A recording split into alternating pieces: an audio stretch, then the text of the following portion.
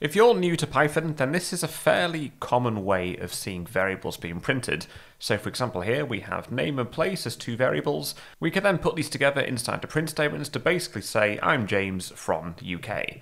So if you run this, this looks absolutely fine, but there is a much better way of doing this kind of print statement, and that's using something called an f-string. So underneath my original print statements, let me show you how you can create a string like this in a much nicer, clearer way. The first thing you're going to want to do is construct an empty string and then put f before it. And the way this is going to work is that we basically use these curly braces here as placeholders for things to go inside of. So if I do I'm blank, and then do from blank here, Python's now going to expect to see things placed inside these curly braces. So if I then do name from and then put place in this one here, this should be exactly the same as the one we've just done.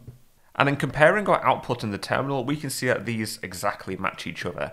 So if you're new to Python, I'd recommend learning f-strings pretty early on, as opposed to constructing print statements like this, where you're joining together a load of variables and hard-coded strings.